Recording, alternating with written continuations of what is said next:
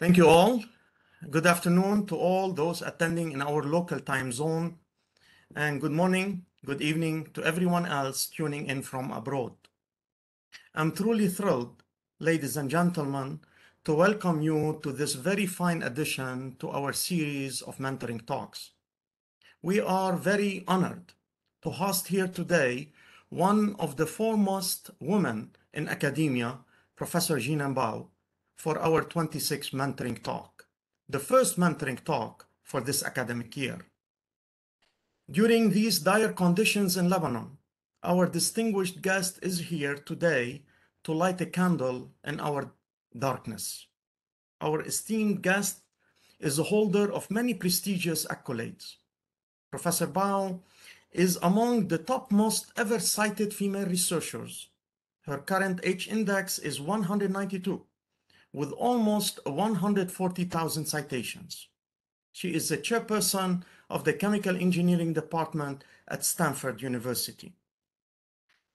Even though Professor Bao has always been a very modest person, she always dreams big and keeps looking for new challenges.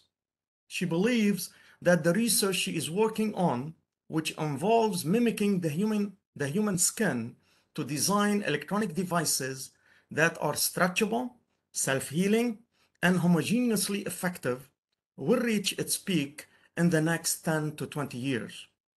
Professor Bao aims to use these devices to transform the world and provide a new generation of medical devices. Yet, we are not inviting Professor Bao to talk about her grandiose research accomplishments, but rather we ask her to shed light on her failures and obstacles. Professor Bao was born and raised in Nanjing, China. She grew up in a household of scientists in which her father broadened her curiosity regarding scientific questions of the universe at a very early age of 3 years old. He asked her whether a popsicle would float or sink in the lake, and she believed it would sink. So her father asked her to throw her popsicle in the lake to test her anticipation, and rather than sinking, the popsicle floated. This experiment has taught her the first concept of science, density. Professor Bao believes that it was this incident that inspired her to become what she is today and what she aspires to be in the future. Her family immigrated during her undergraduate studies into a modest house in the United States to provide her with a better education.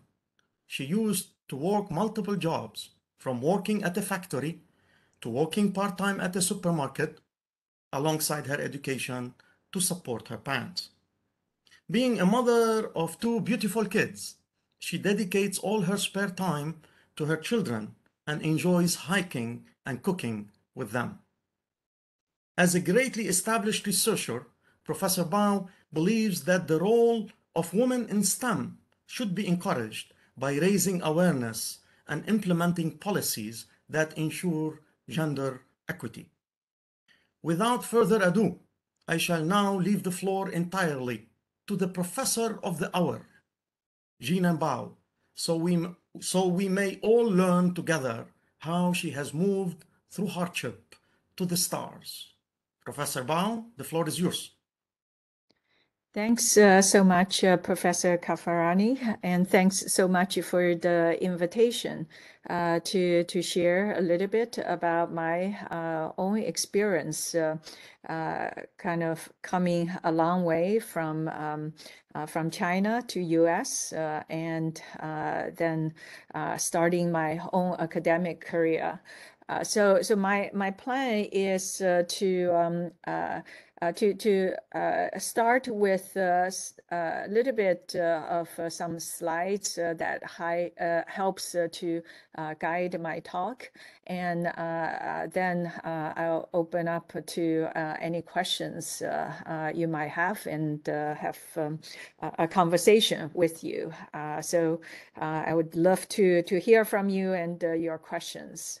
As Professor Kaafarani already mentioned, that I grew up in China, And this is a kind of a brief timeline of the important things that happened in my career and in my life.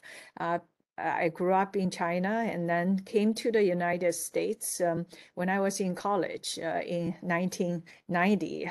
Some of you probably were not even born at that time. That's the time when China just started to open up to the Western world.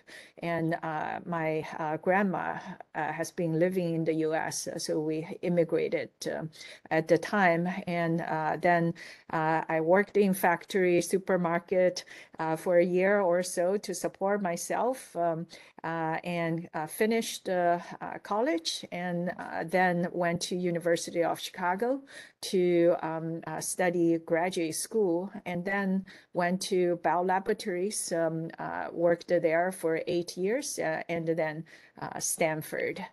And got my PhD in 1995 in Bell Labs, became distinguished member of technical staff in early 2000.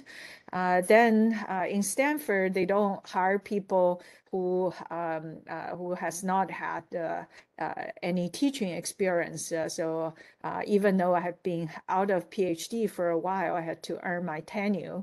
And after that, a few years ago, became department chair. Actually, I just finished my term. Now happy to start my sabbatical right now. Along the way, I started 2 companies and also established a initiative in Stanford. So my plan is to, since we're talking about mentorship and learning and the career path, so my plan is to tell you a little bit about each stage and what I learned throughout my career, and share with you my experience, and then a few thoughts about looking back, what I think are the major learnings I had throughout my journey. So grew up in China, Nanjing, China. Actually, it's kind of in the middle of China, very close to Shanghai. Now with the fast speed train, it takes only a little bit over 3 hours to get from Nanjing to Shanghai. So that's where I grew up. And growing up, there's something. Of course, my father, as mentioned by Professor Kaafarani, that he was a major inspiration. He was a physicist, and my mother was a chemist, and they. Actually, I never remember they asked me to study or to push me to have better grades. All I remember was that they asked me to go to the nature, to play more, or ask me questions like the popsicle questions, why popsicle would flow, or why ants would be running or coming out of their nest when it rains. And another thing that's very special about where I lived in Nanjing was that they have this beautiful stone that's unique to that region. And I've always fascinated with these stone, and this is what you would be able to buy in stores, but in the sand, in where I play in the playground or places, so we go hiking. There are little sand where I can find fractions of stone that kind of as part of these kinds of beautiful stones. And it always gives me great pleasure when I discover a small piece, and then that made me imagine how beautiful they could be if I get the entire intact piece. So that joy of being able to really look through nature, or look through kind of later on experiments to discover things that could be beautiful and unexpected, has always been something that I think I truly enjoy as part of research. But at that time, also, as part of my college study, I already started to receive mentorship, and mentorship has been tremendously important for my defining my career or throughout my career. This is Professor Qi Xue.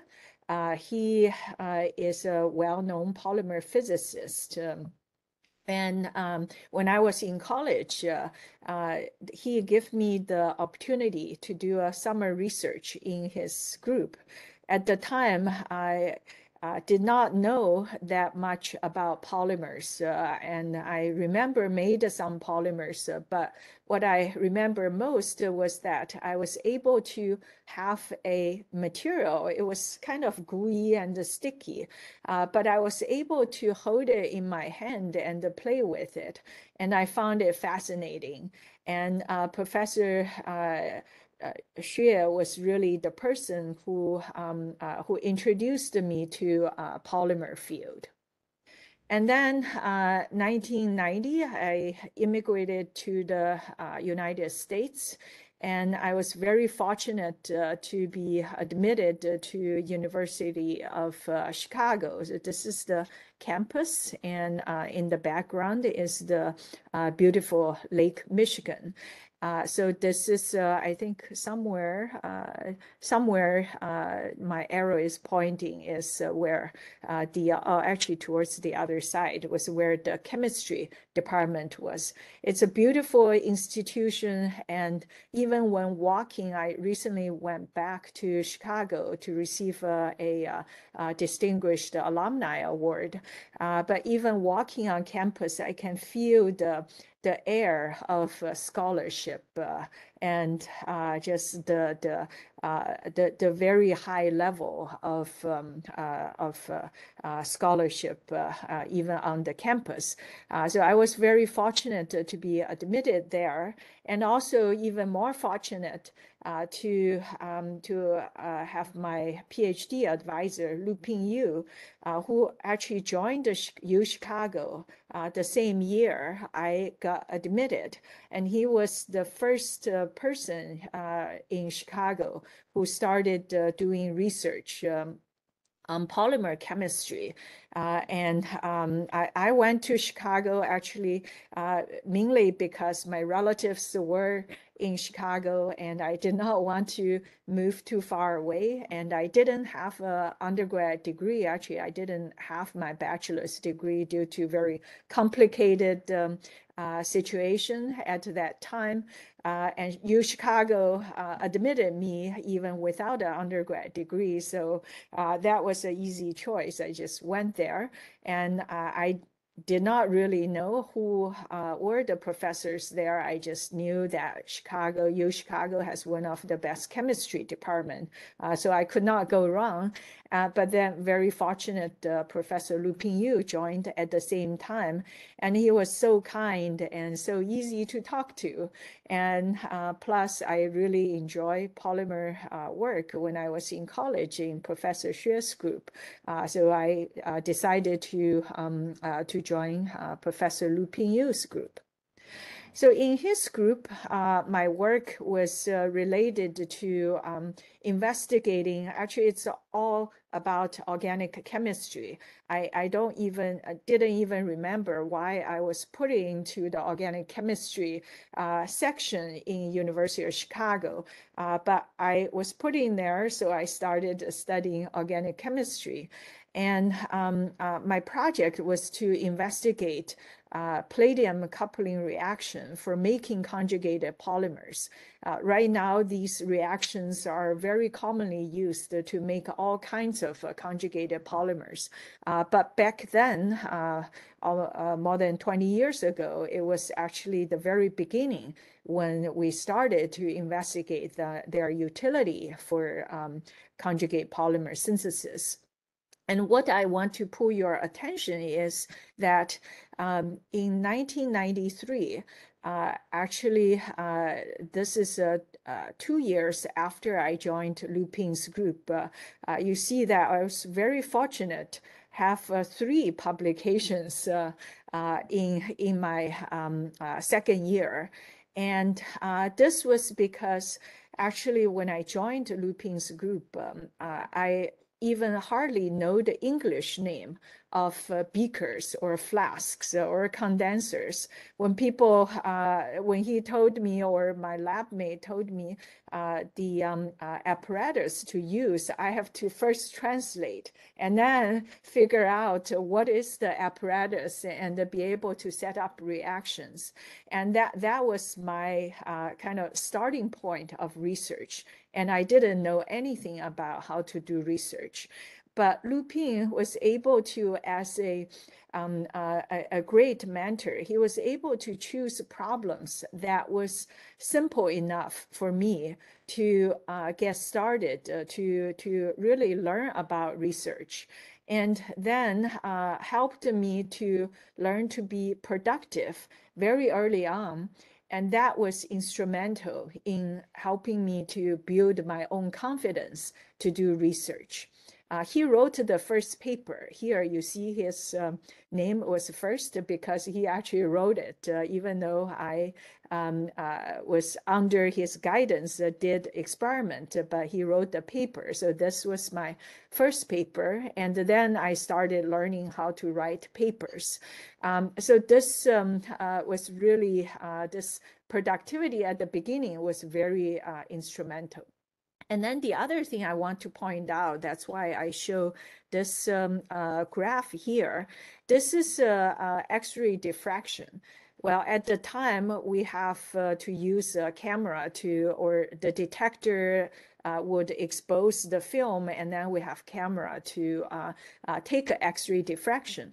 But at the time, when I synthesized the polymer, and people have never observed that conjugated polymer could also be liquid crystalline. And Lupin saw a paper talking about rigid rod polymers being liquid crystalline. So he asked me to find a way to prove that our conjugated polymer could also be liquid crystalline. And having the X-ray diffraction showing the order and at a different temperature was a really important experiment. But we did not have any of this instrument in the chemistry department or in his lab. And that time, shared facility was a novel idea. There wasn't any shared facility. So Lupin found out in the geophysics department, there is an X-ray diffraction. So he encouraged me to reach out to talk to the people there to see if I could use it. So that was my first experience of really learning to reach out, to find, seek help and seek collaboration. That's how I got this piece of data. And then another example of him encouraging me to reach out was when I synthesized this polymer here, has a large porphyrin core. Then we thought, and that's the time when atomic force microscopy first become available. And Lupin learned that in the medical school, they have an AFM system. So he thought, well, wouldn't it be nice if we can actually see this molecule where there's a large core here? But of course, the AFM that time was not nearly as sophisticated as today. And again, to take an AFM image, I have to first take it, and then it's showing in a camera. Then I take a picture from the camera, and then I have to go to a pharmacy to expose the photo to eventually get the image. We were not able to see the single molecule, but again, that experience taught me to reach out to others, which was important for me to get my job in Bell Laboratories. So by end of my fourth year or middle of fourth year, I graduated. I was actually graduating before normal, even though I didn't have any research experience, because Lupin's guidance and helping me to learn to do research very quickly. And I joined the Bell Labs because actually also coincidence, because one of my friends in physical chemistry suggested that, well, Bell Labs, they have lots of Nobel Prize in physics, in science, and being a physical chemist, he was more familiar with inventions from Bell Labs. And I was looking for a postdoc position, but I wasn't sure I want to do a postdoc or go to academia. So I thought, well, industry might be an interesting place in between. So I applied for a postdoc job, but I got a regular job instead. So that made my decision easy. And I joined the Bell Labs at end of my PhD, end of 1995. And there, the person that was really important in my career was my manager, Elsa Rachmanis. She was the president of American Chemical Society some years ago when I was in Bell Labs, and currently, then she moved to Georgia Tech, became a professor there, and now in Lehigh University. And she was my manager and also my first mentor after I moved to Bell Labs.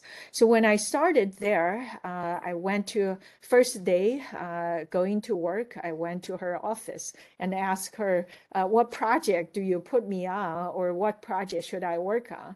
So she just handed me the keys. She said, "Zhenan, here are the keys to your office and to your lab. Talk to people and decide on what you want to work on." So that was very unusual. Probably doesn't happen anymore in industry, but that's what Bell Labs was like. Basically, each researcher can establish their own independent research. So I went around and talked to people for 2 weeks, and I found that transistors, one of the most basic elements for modern microelectronics, was invented in Bell Labs. So you see 1956, the first transistor was invented, and that was the subject for 1956 Nobel Prize. Actually, the invention was in 1948, I believe.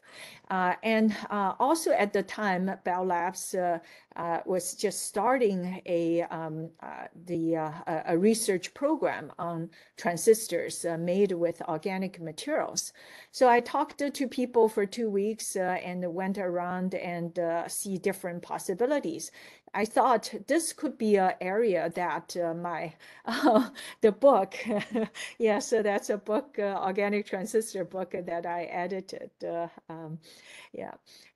So I thought this is an area I could make some immediate contributions because my background in synthesis of molecules that are related. So I started working in this area.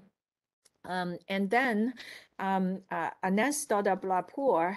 So then I subsequently had a number of mentors who were really important to my development.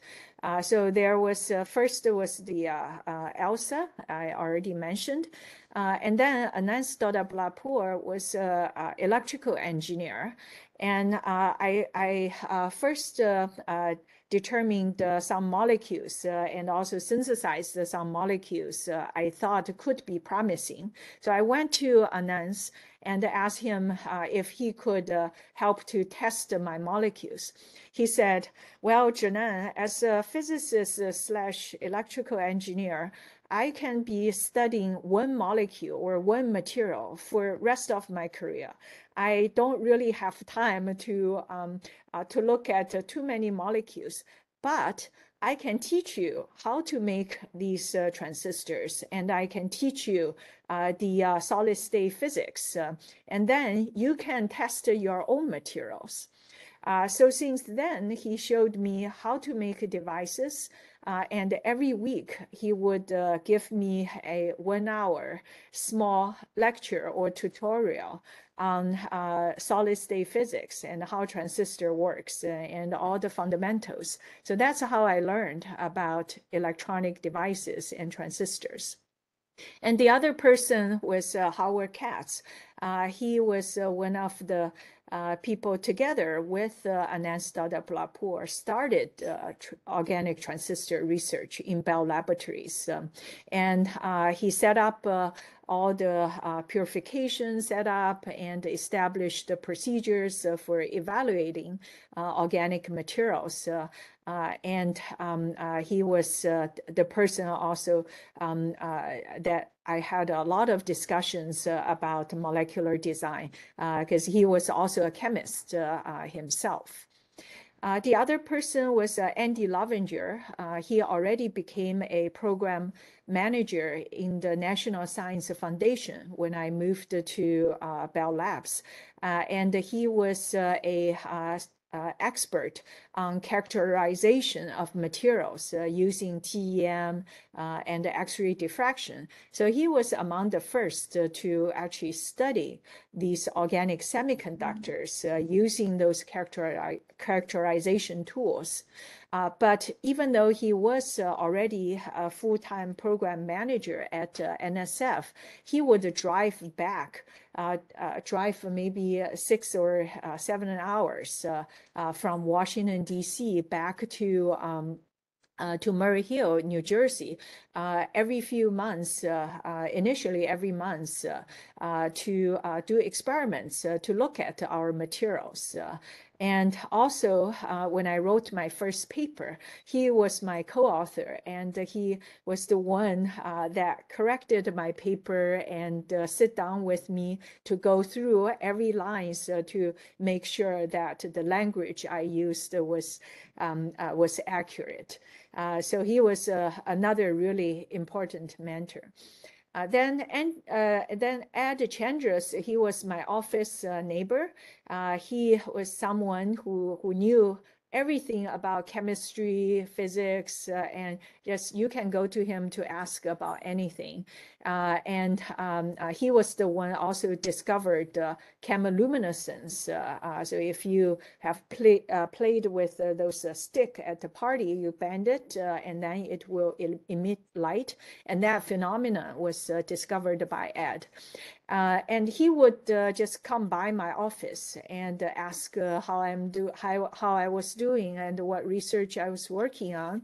And he would give me his critical opinions about what he thought about my project. So he was someone that I frequently had discussions about projects, and he was really encouraging me about pursuing different directions. And then Valerie was another technical staff at Bell Labs, and she was always a strong advocate for women to pursue science. And she, together with Elsa and all the other mentors, would really watch out for me to find opportunities for me or nominate me for awards and nominate me for invited lectures. So that's how I really got to start my career, and also people who helped to promote my career. So those were really important mentors. And also in Bell Labs, I learned the importance of collaboration. So here were my collaborators who I worked together in addition to the people you already have seen, Elsa Reckmanus and Howard Katz. John Rogers now he's one of the pioneers on stretchable electronics, biodegradable electronics. He's in Northwestern, and we worked side by side in the clean room to produce this first flexible electronic paper that that we put out at the time in early 2000. And then Christian Clark was another researcher in Bell Labs I collaborated with, who is an expert in growing single crystals and to make really pure materials. And that was instrumental for our materials development. Without the collaboration, we wouldn't be able to really produce this first electronic paper. So I learned really the value and the importance of collaboration at the time. So by then, I was already quite a few years into my independent career already. By 2004 was 8 years. It was time that I moved to academia because I found that academia research is really what I was interested in. And also in industry, it was difficult to really control exactly what I work on. From there, 2004, I moved to Stanford Chemical Engineering Department. But starting a new place, I need to define a new research direction, but also, of course, leverage what I have done before. And at the time, I could already see that companies starting to produce flexible electronics and wanting to make foldable displays. I thought that we needed to do something that is further away in academia. So that's when we started to dream that, well, what else can we do with future electronics? And I also wanted to be able to do something that can help human. So I thought that if we can make electronics to be invisible, imperceptible, and biodegradable, and also autonomous, to be able to measure information without us having to intervene, wouldn't that be nice?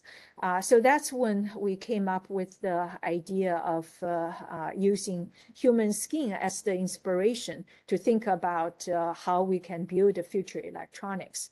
But of course, at the time, still, most of the materials were rigid and brittle. Even for organic semiconductors, they were still rigid and brittle. It's impossible to make them to be skin-like. So that became the major work that we undertake as the fundamental aspect in the group. We made a discovery that was really important that enabled us to now make basically all the organic electronic material, whether it's conducting material or semiconducting material, to add the skin functionality such as stretchability, self-healing, and biodegradability. But most importantly, without degrading the electronic property, and now in many cases actually boosted the electronic property. So our really important enabling discovery was that the nano confinement of the organic conjugated polymer was a key that actually removes the long-standing issue of disorders, high degree of disorder in these materials, and that improves the charge transport. But at the same time, if we embed these kinds of nano-confined structure in a different matrix that contains the property we want, then we can enable this new form of electronic skin and a new form of display that's stretchable, and also electrode arrays that can measure electrical signal on creatures that was not possible before. For example, even octopus, in addition to the most sensitive region in the human body. And so our breakthrough actually, this line of study really started very early on when I moved to Stanford in 2006. But our first paper actually didn't come out until 2010. That's when we first invented a sensor that can mimic human touch. And since then, we have been also developing the electronic materials that I mentioned. Then we were able to start building transistors that not only take the skin form factor, but also have the number of units that going from a few thousand to tens of thousands. And then in terms of electronic skin, our first version was able to have the sensors we invent, and then circuits we wire connected them, and then some rigid components. But we were able to show the concept that this kind of electronic skin can actually generate signal to communicate with the brain and cause some movement in the animal. And then with the development of these transistors, materials and fabrication, now our newest version, you can see here, it's truly skin-like. And we are able to turn all the rigid components now into skin-like form factor using the materials we develop and be able to generate signal that our brain can actually understand. So these are the kind of electronics we develop, and we look at all kinds of components to make this future wearables and implantables. And in addition to the early sensors, now we have a variety of sensors we can work with. But importantly, along the way, I not only learned about this new area of research together with my students, but also interacting with students and watching how my students develop and how they mentor each other. Also as an advisor, allowed me to really see the power of mentorship. I want to highlight one of my former postdocs, Helen Tran, who already started her own independent academic career in University of Toronto. She really stood out because she took her own initiative while she was in my group to mentor other graduate students and other undergraduate students. So these were a few mentees that she has mentored. And now Vivian is doing a postdoc in MIT, and Kathy Liu just started her graduate study in Harvard. And through my experience watching how mentorship is developing or was developing in my own research group, allowed me to see how important not only the advisor to mentee relationship, but also within the group, the importance of having students and postdocs to mentor each other.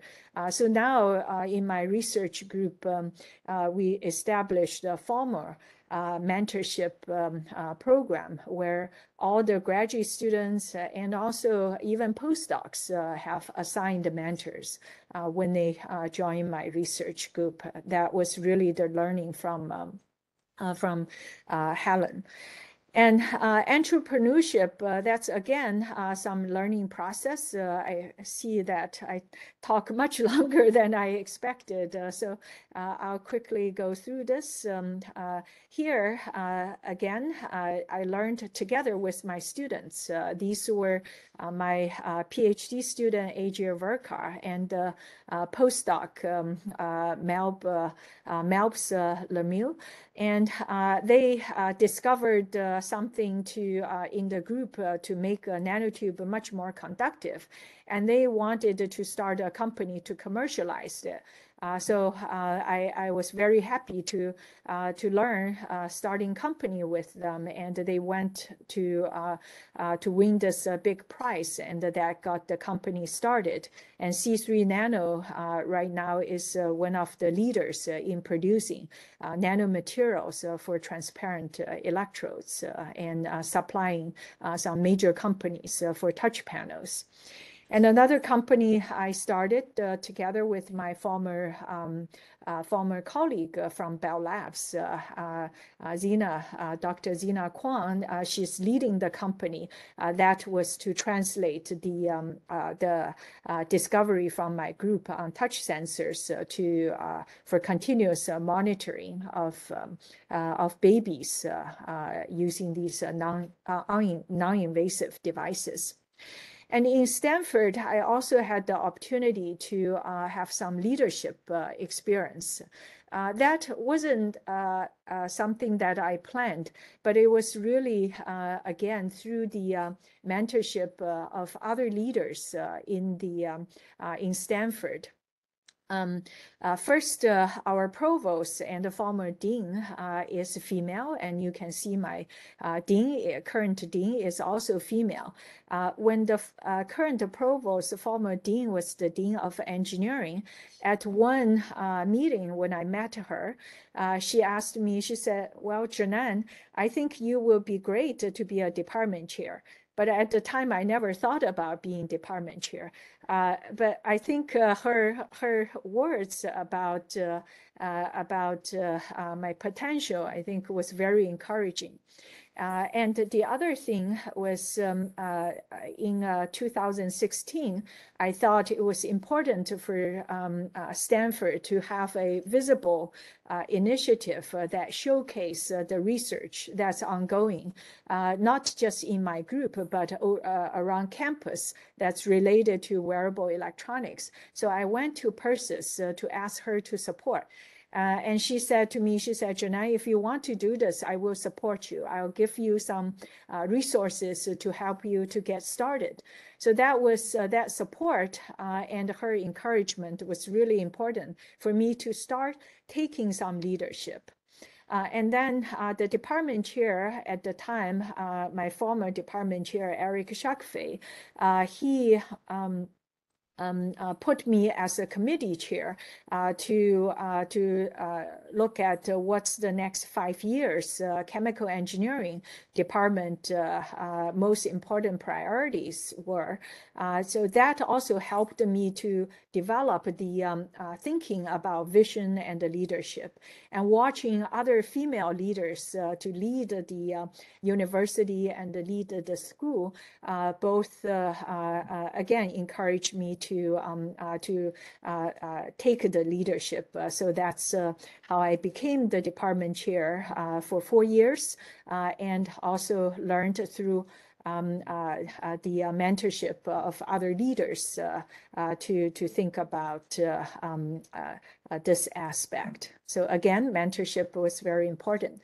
So now I want to just end my talk with a few quick learnings I had throughout this journey.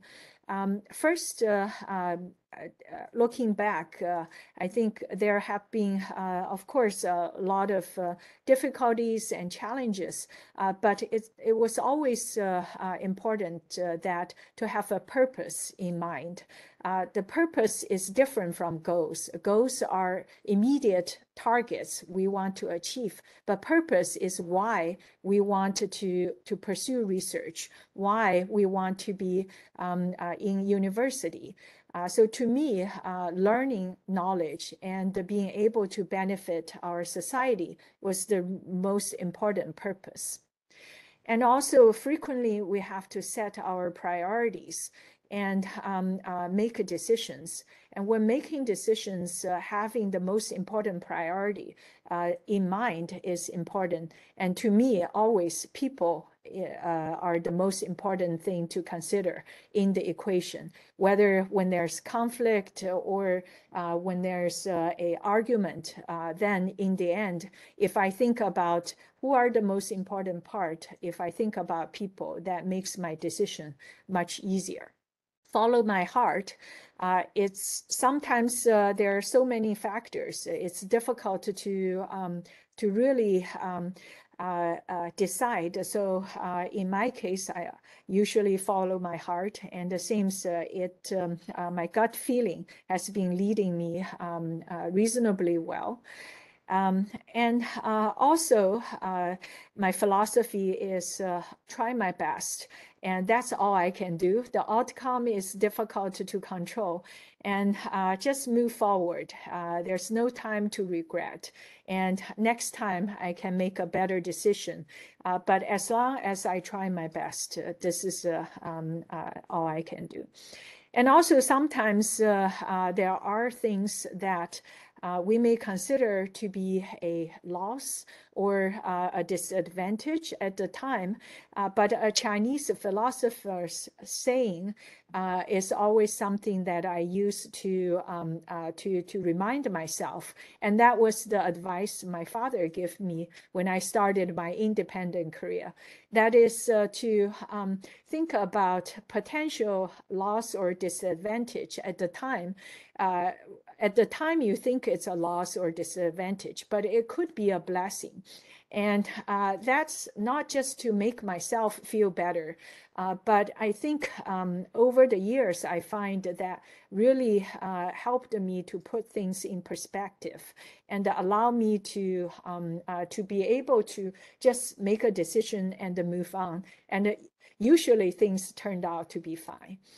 And finally, we should reward ourselves. And that's how our brain works. If we reward ourselves, we will do things, good things, continue to do the good things, continue to do difficult things, and continue to take on challenges. But we always need to stop and reward ourselves so that we can continue on this long journey, because career is not just one day exam or not sleep for one night. We can finish something, but rather we really have to be able to give ourselves some reward. And finally, I wouldn't have been able to do anything without my wonderful group of passionate students. Over the years, my group has grown from very small to right now very large. Maybe I'll remove that. And also many collaborators over the years. I put this together a year ago, early this year when I got a Chemistry of Materials Award. I couldn't believe I've worked with so many people, but it was really the joy of getting to know people all over the world and being able to learn from others and to advance knowledge. And also a lot of funding agencies have supported my work over the years, and also initiatives in Stanford allow me to pursue new areas. So those were all really instrumental to my work and the development. Okay, I'll stop here so it doesn't leave much time anymore. It's much longer than I expected, but I'm happy to discuss any thoughts or questions. Thank you very, very, very much for this very inspiring mentoring talk. I know that you have a meeting, you're a chairperson, and you're very busy. I'm going to try to combine many questions that are already listed in the Q&A. You guys can enter more questions. We try to answer as many. Students in my team have listed a series of questions regarding the challenges you face being an Asian woman and hitting engineering. So how hard was it for you as a woman, as an Asian person, to make it that high? And how did you overcome all of the challenges that you have faced? Well, I think the biggest challenge for female or for Asian women or for people who come from disadvantaged background is that the bias that that people may not even realize that they had the bias.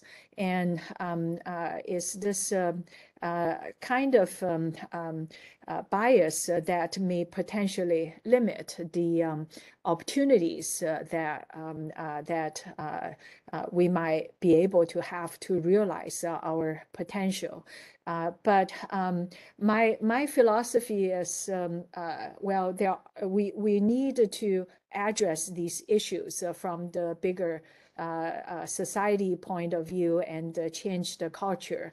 But in a short time, it's also very difficult to completely change this kind of bias in the culture.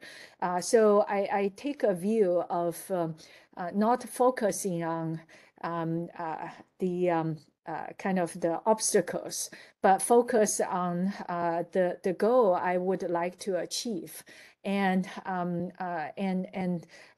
try to pursue what I need to do as the most important thing, and not being bothered or try not to get myself bothered by potential bias or obstacle.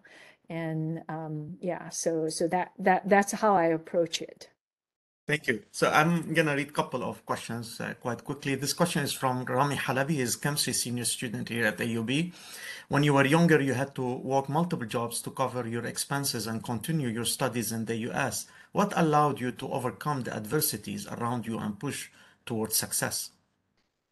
I think having the goal was really important. Actually, I didn't feel it was difficult or tough. I actually, because coming from another country to the US, my biggest goal was to really survive in this country. And I never worked in a job before growing up in China. So I was very happy that I was able to get a job in a factory, and also was able to make a living, even though on my own. And also my goal was to go to graduate school, because I knew that I have to get an education in this country in order to survive. And that job, even though I work in multiple jobs, that was my learning experience. And it was temporary. And I have the hope and something that I can look forward to. So I didn't find it really was hard. Thank you. This question is from Lina Hajidyab. She is nutrition undergrad here at AUB. She's curious, if you start all over again, what would you do differently? I think if I start all over again, I would tell myself to be more confident. I think well, confidence for many, it requires experience to build up.